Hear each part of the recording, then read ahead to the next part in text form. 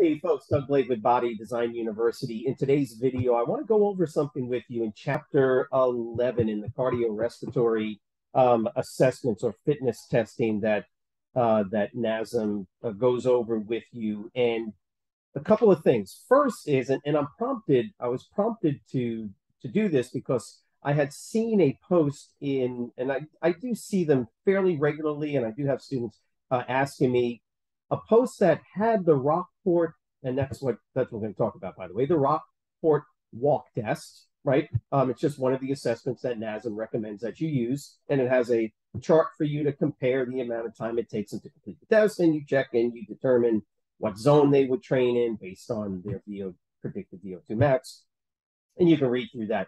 But the student had posted something from the 6th edition. Normally, it's not the end of the world. If you've got the 6th edition, you don't want to buy the 7th edition. You don't have to do it. But I want to make sure you're not confused, because there are some changes. Some are significant, some not so significant, that NASM has made from the 6th to the 7th edition. And this was a big one, just so you know it. The Rockport Walk Test used to be, let me pull this up for you. Okay, let me share my screen. The way NASM does it today in the 7th edition, if you've ever seen this, look, if you have the 7th edition and you've got their study course, this is their cardiorespiratory assessment sheet, and you'll notice that it has the YMCA 3-minute step test, the Rockport Walk Test right here. And you'll notice, by the way, if you've never seen the 6th edition, don't worry about it, and it's not a big deal.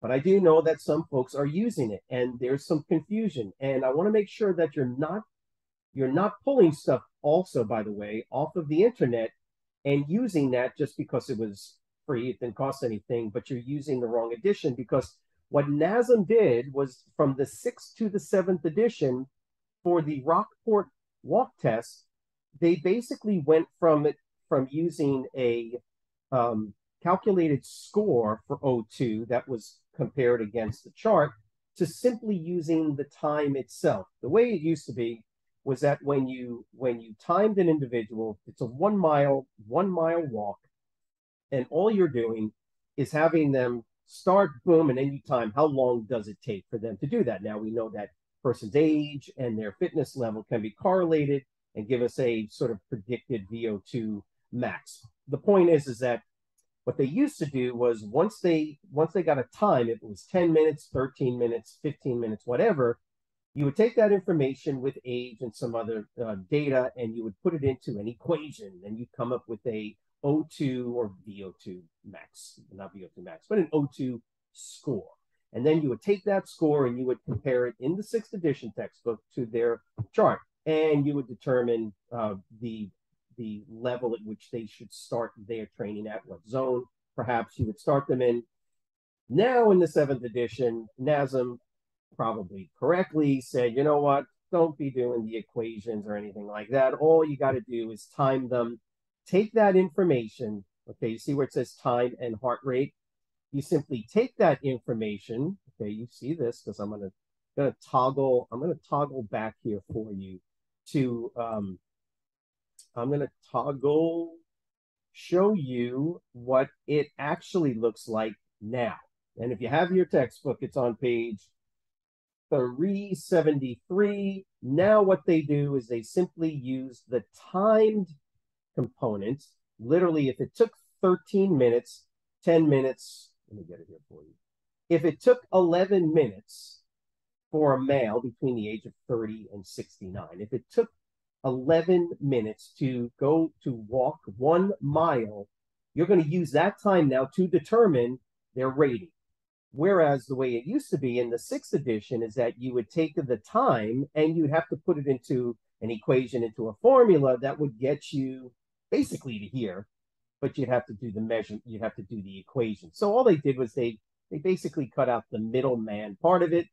And now they just say, look, if you can do it in 11 minutes, then your rating is good. That's going to help you then to determine where they would fit as far as their training. And that's what they'll kind of give you an idea of once you continue through the rest of the chapter. So for the most part, it's not that big of an issue, but I wanted to make sure that I clear that up for you. So that's the first thing is don't be grabbing stuff off of the internet.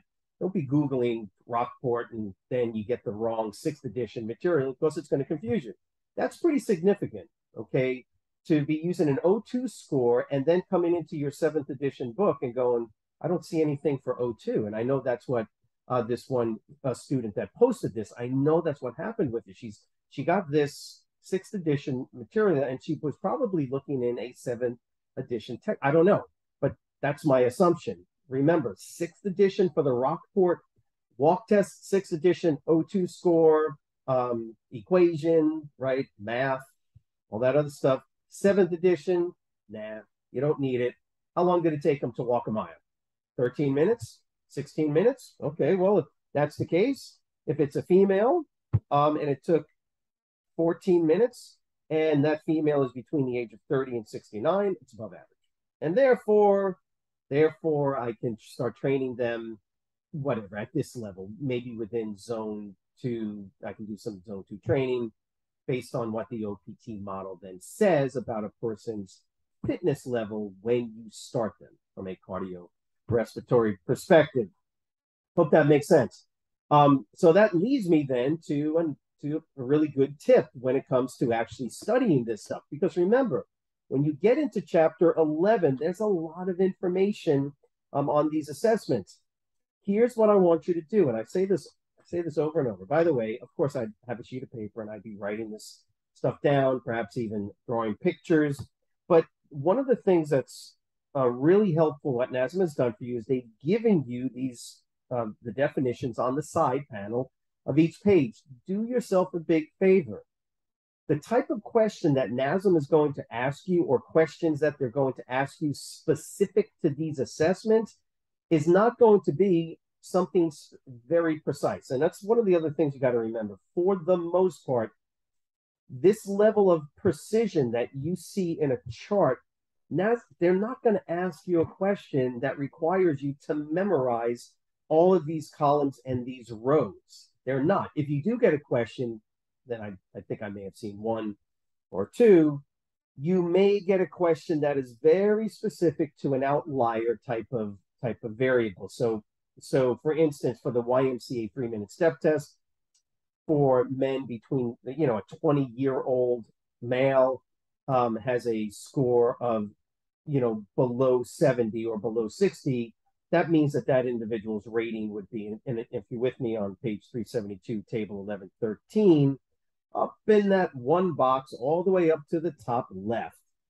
excellent, would be the rating for this individual, a 20-year-old that has a score between 50 and 76. They may throw something like that out at you. What I will tell you is this, that in general, the answer is going to be one of the extremes, either excellent or really, really poor in general.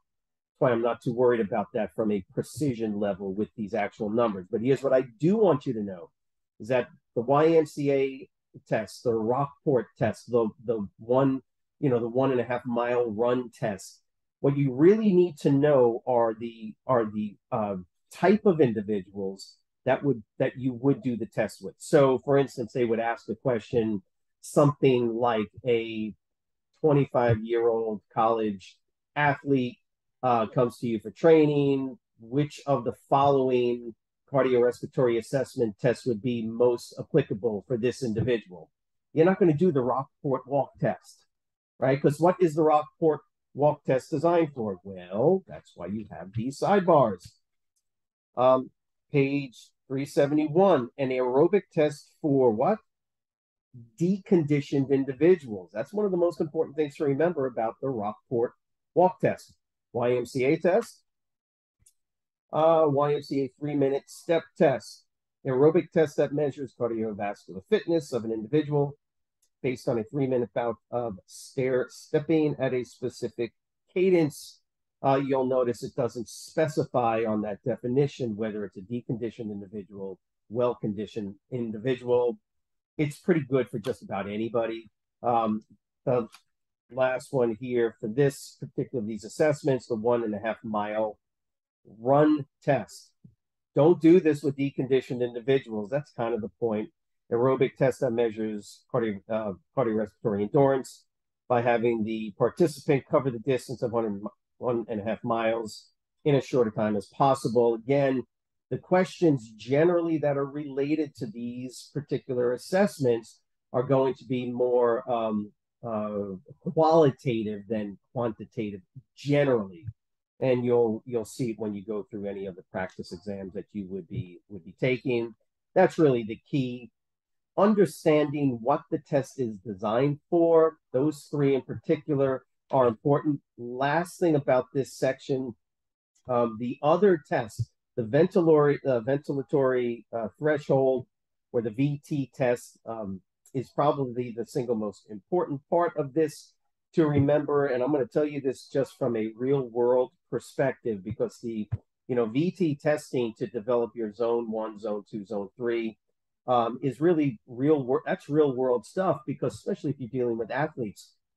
Generally, when I train an athlete, I set up generally a 4-zone, zone 1, 2, 3, 4. And sometimes if it's an advanced athlete, I could potentially do a 5-zone, but that's very, very rare. Generally, I'll set up a 4-zone. For the average client, it's a 3-zone, and you're probably not even doing the VT2 test because that's going to get you up to a very high level heart rate level. Knowing VT1 is critical.